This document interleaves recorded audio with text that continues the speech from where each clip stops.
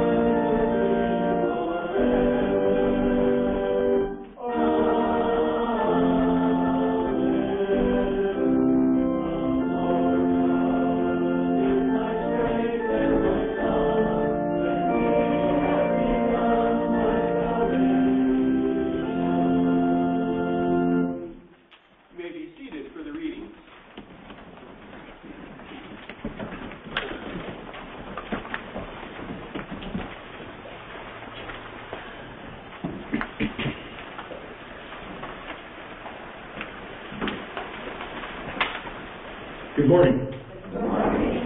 The Old Testament is found in Jeremiah chapter 31, verses 7 through 9. Thus says the Lord, sing aloud with gladness for Jacob, and raise shouts for the chief of the nations. Proclaim, give praise, and say, the Lord, save your people, the remnant of Israel.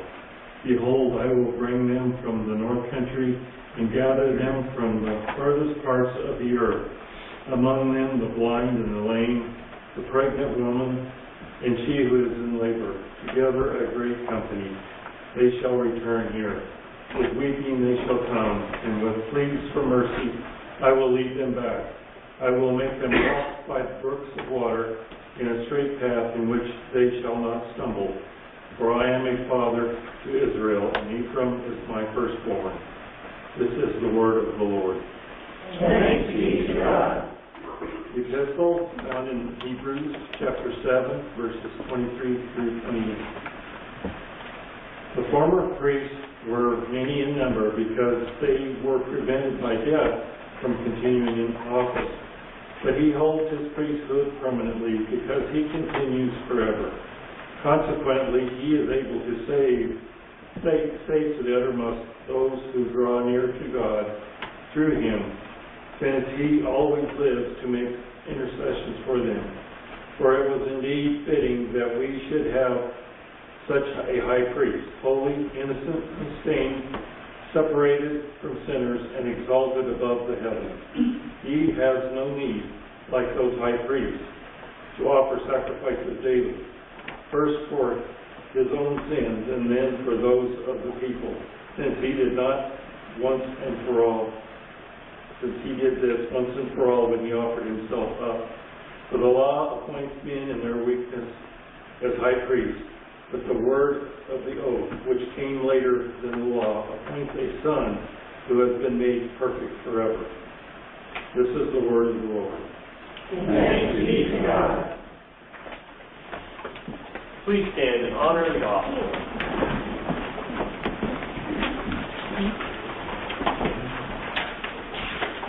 Our gospel reading today is from Mark chapter 10, beginning with verse 46.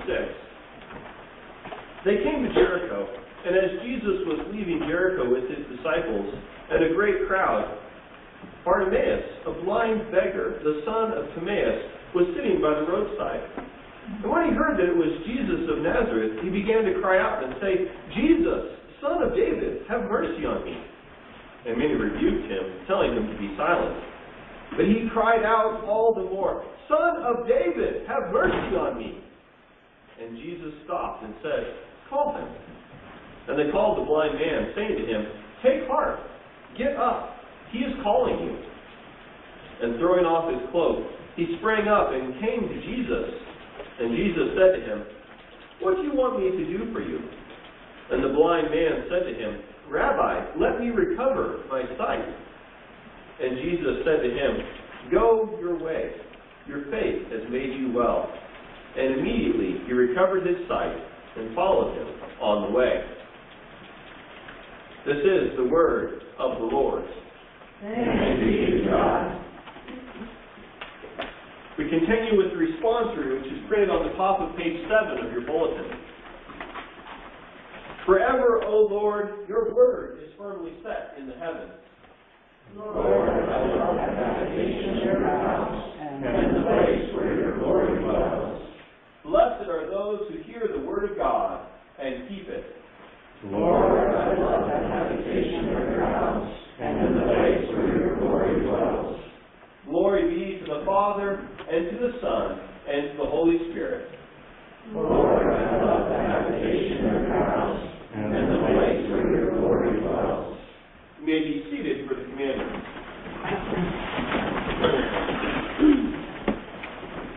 As we reflect on God's law, we hear it convict us. We hear that in it we are found blind, without sight, unable to walk the way God would want us to walk. And so I ask you, what is the 10th commandment? You shall not covet your neighbor's wife, or his manservant, or his servant, his ox or donkey, or anything that belongs does this mean? We should fear God so that we do not entice or force away our neighbor's wife, workers, or animals, or turn them against him, but urge them to stay and do their duty. And now we stand as we hear God's gospel story confessed through the Apostles' Creed to the world around us and to each other. When someone asks what you believe, you can respond by saying, I believe in God, the Father Almighty, maker of heaven and earth, and in Jesus Christ, his only Son, our Lord, who was conceived by the Holy Spirit, born of the Virgin Mary, suffered under Pontius Pilate, was crucified, died, and was buried. He descended into hell. The third day he rose again from the dead. He ascended into heaven and sits at the right hand of God the Father Almighty. From thence he will come to judge the living and the dead. I believe in the Holy Spirit, the holy Christian Church, the communion of saints, the forgiveness of sins, the resurrection of the body, and the life everlasting. Amen. Having heard God's gospel, we now pray to our Father, boldly and confidently saying, Our Father, who art in heaven, hallowed be thy name. Thy kingdom come, thy will be done, on earth as it is in heaven. Give us this day our daily bread, and forgive us our trespasses, as we forgive those who trespass against us. And lead us not into temptation, but deliver us from evil. For thine is the kingdom, and the power, and the glory, forever and ever. Amen. You may be seated.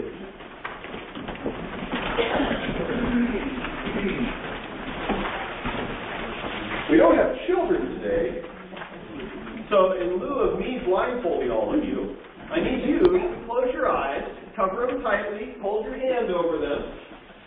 Everyone, I can see if you're cheating. Cover your eyes, hold your hands, okay?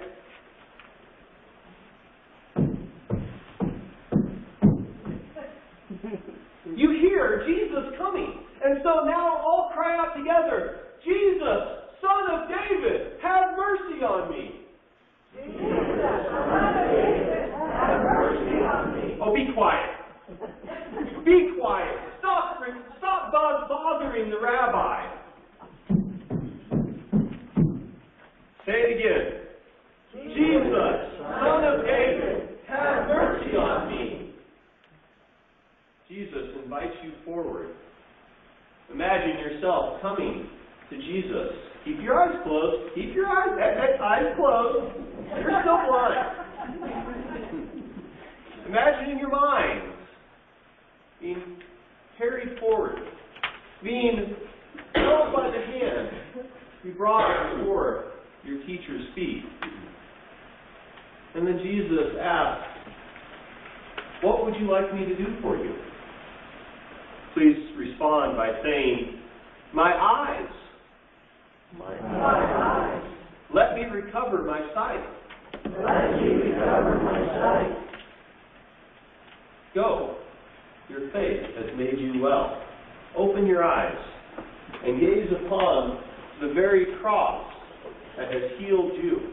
Open your eyes and see Jesus, who's healed you of all your sins. Not only your sin of dimness of sight, but your sin of original falling before God in all creation. Let us pray. Yes, repeat after me. Dear Jesus, thank you for healing blind Bartimaeus.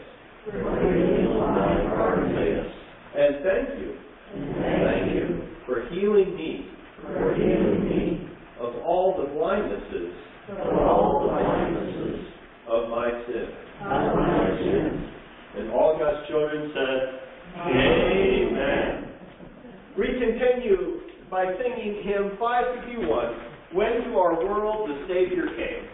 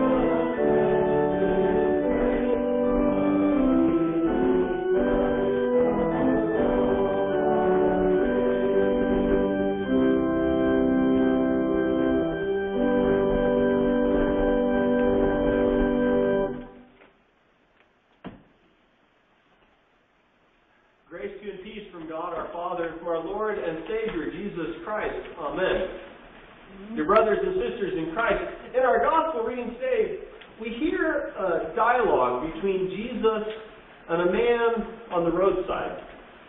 Except, in this case, the man is blind, yet he sees Jesus as the one who can restore his sight. And of course, he's correct in that assumption as Jesus takes the initiative, asking the first question, "What do you want me to do for you?"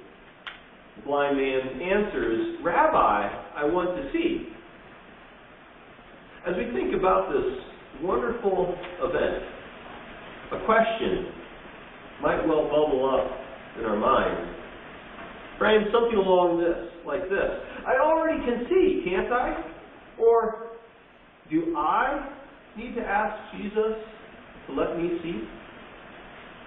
And the answer depends. See, it depends on your understanding, because there is sight and there is insight.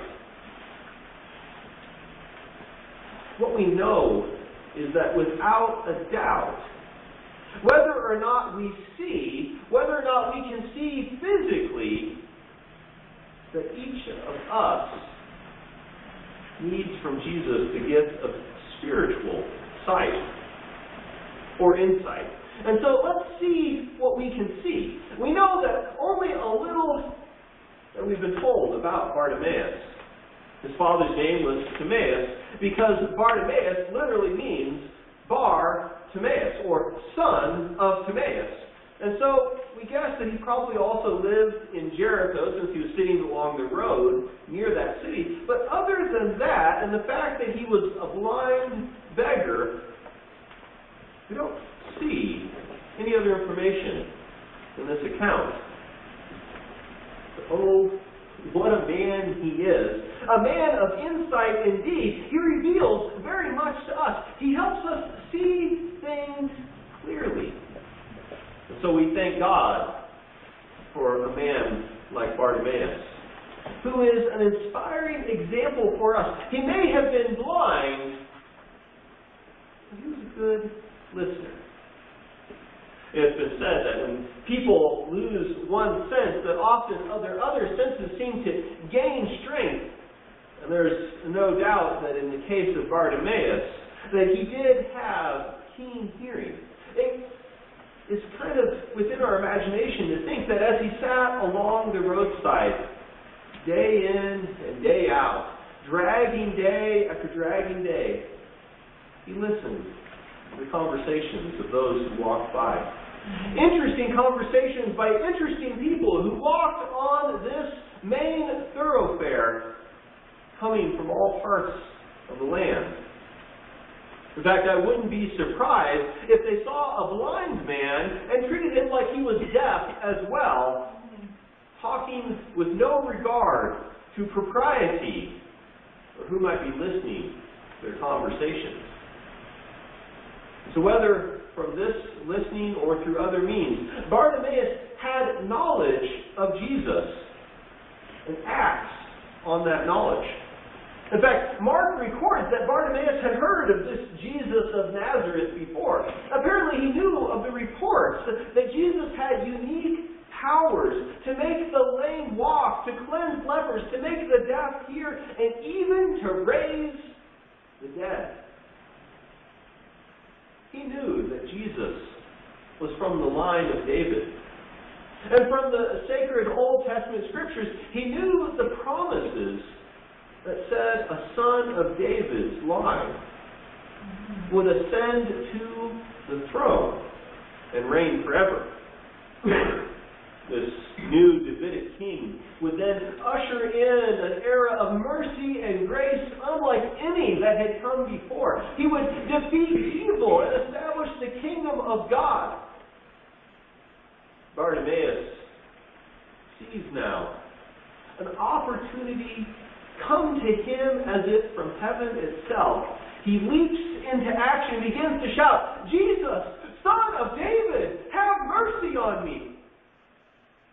The many attempted to rebuke and silence him.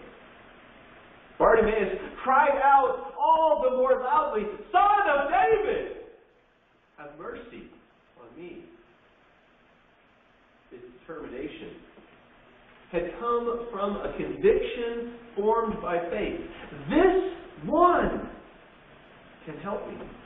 This one can restore me.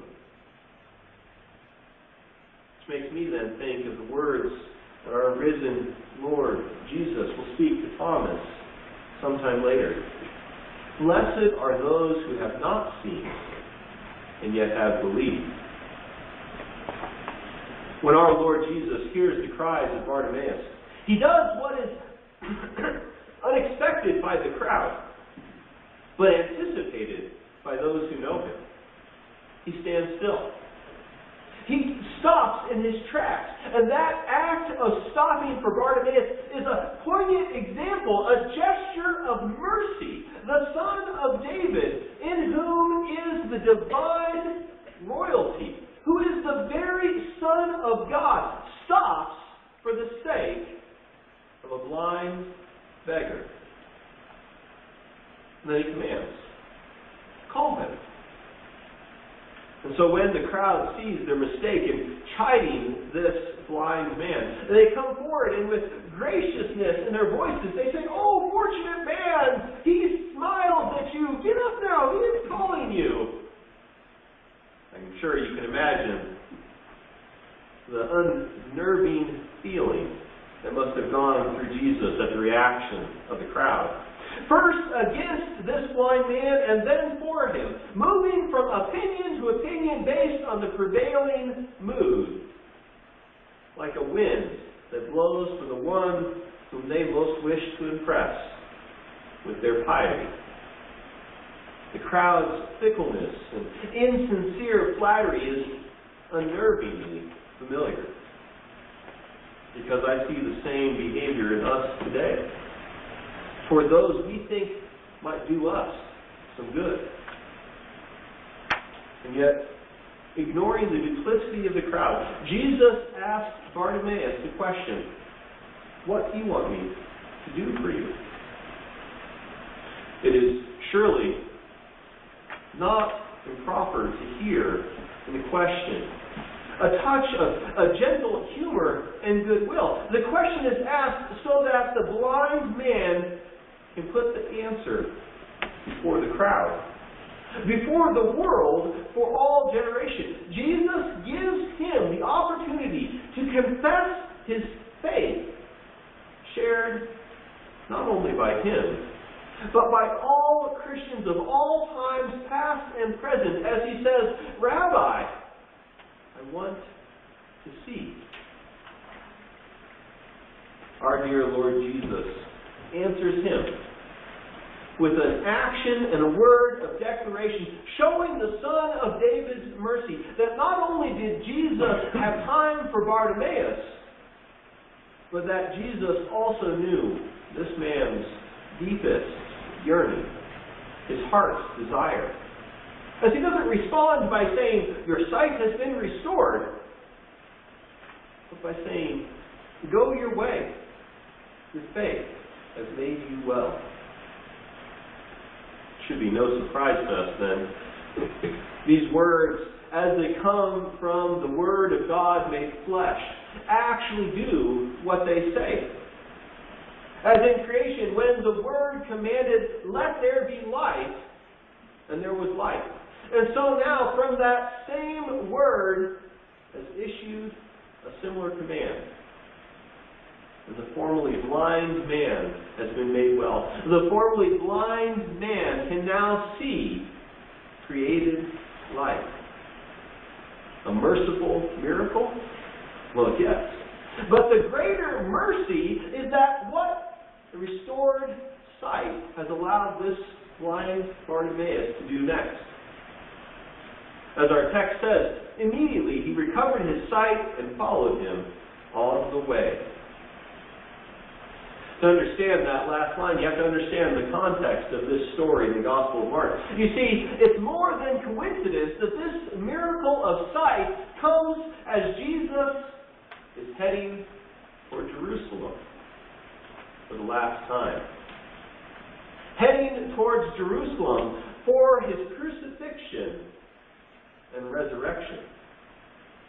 In fact, if you review the events that are recorded for us by Mark that have led up to this point on this journey, it's no small indication that in it we see people with hardness of sight. People who have difficulty in understanding the reason for it all. In fact, you might even say they themselves have been blinded by sin. In Mark 10, 2 through 12, the Pharisees insisted that a legalistic keeping of the rules is necessary for salvation. In verses 17 through 30, Jesus calls his potential disciples to have a life of total devotion to him and to his Father. In verses 35 through 45, the disciples strove to take themselves to the highest positions of honor on earth and in the kingdom to come. Jesus, however, exalted the need to give oneself for the sake of others. Because all of us are children of Adam and Eve, we all have inherited a human nature corrupted by sin. We all are blind spiritually. We all have a desperate need, not just for sight, but for insight. And the tender story of Bartimaeus stands forever to us with what is a call to have and be greater in our vision. To have that greater than mere eyesight. For the past 3 Sundays, the disciples have been confronted by the events of this last journey of Jesus in our gospel readings. And so, like them, we are convicted. Rabbi, let me recover my sight, should be the cry coming from our lips. We, like blind Bartimaeus, need to cry, Son of David, have mercy on us. For it is not just Bartimaeus who is in need today. It is us too. So let us pray. Lord Jesus, let me recover my sight. May I be given the gift of true insight that will lead me to look to you and see the Son of God, who would save me from my spiritual blindness. Amen. When John the Baptist was languishing in prison, he sent his disciples to Jesus to ask, Are you the one who is to come, or shall we look for another? In Matthew 11, verses 4 to 5, Jesus answered them, Go and tell John what you hear and see. The blind receive their sight, and the lame walk. Lepers are cleansed, and the deaf hear, and the dead are raised up, and the poor have good news preached to them. How miraculous that we poor sinners are healed by Christ Jesus, the Son of David, who takes away the sin of the world and has mercy on us, just as he had mercy on blind Bartimaeus. Amen. May the peace of God, which passes all understanding, keep your hearts and minds in Christ Jesus. Amen. We now worship God with our tithes and offerings. And as the offering plates are at the door, if you'd like to put an offering in there still, there will be some there as you exit as well. The offerings that are in there already, though, will bring forward as we sing together verses 1 and 3 of hymn 894 on the top of page 9. Please stand.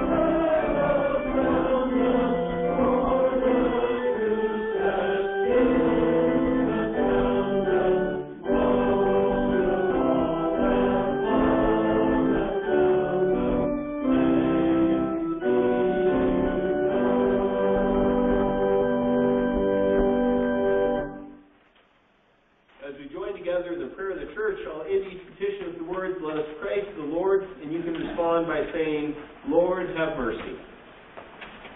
In peace, let us pray to the Lord. Lord, have mercy. For the gift of divine peace and of pardon, with all our heart and with all our mind, let us pray to the Lord.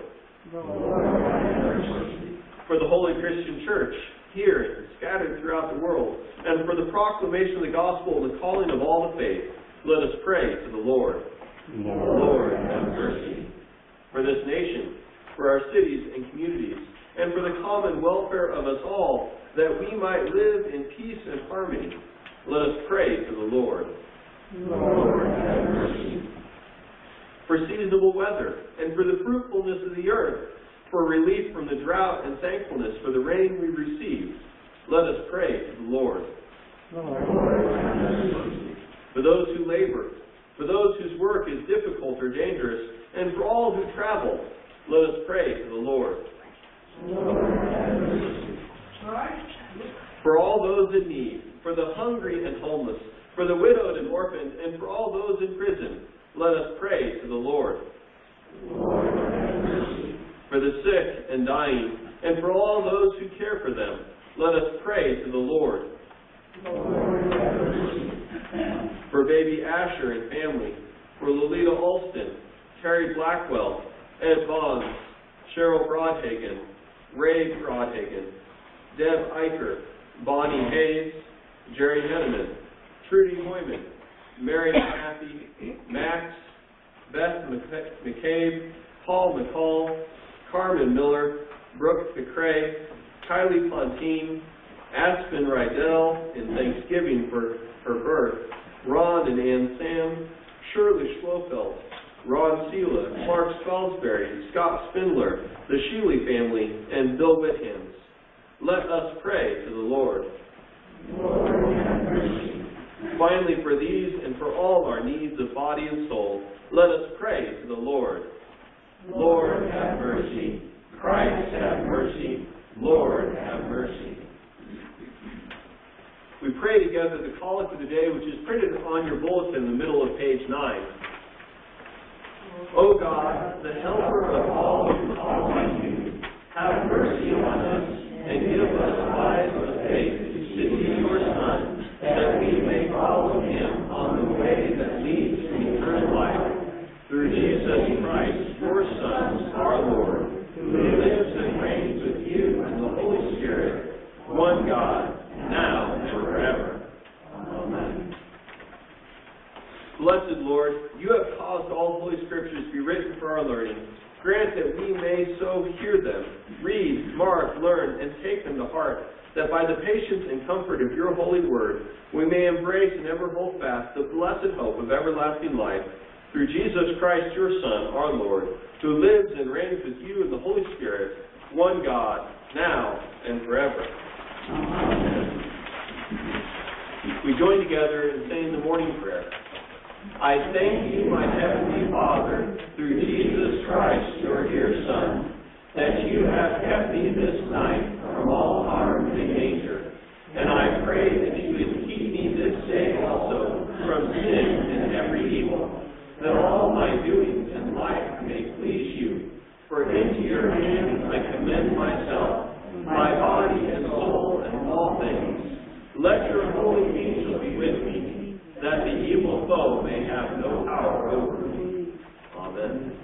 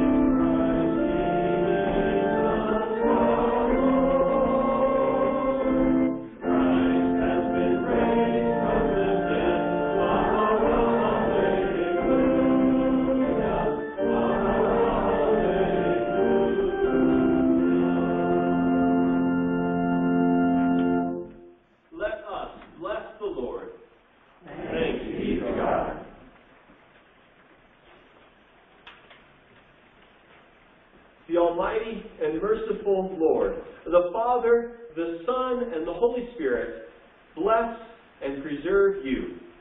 Amen. You may be seated as we sing our closing hymn, hymn 846, Your Hand, O Lord, in Days of Old.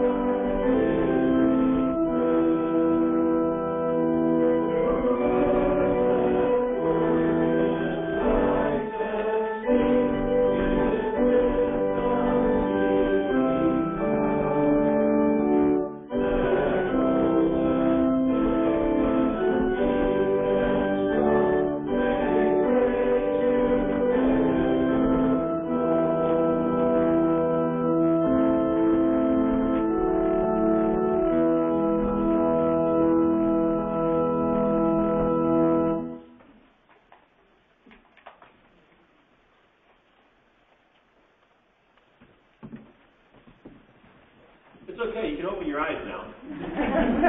You can see Christ has healed you. Go your way. Your faith has healed you. Amen.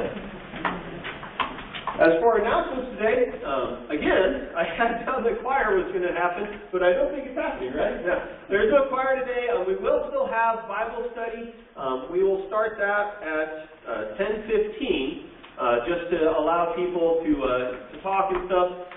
There will not be fellowship in the fellowship hall as we try to allow for social distancing and things.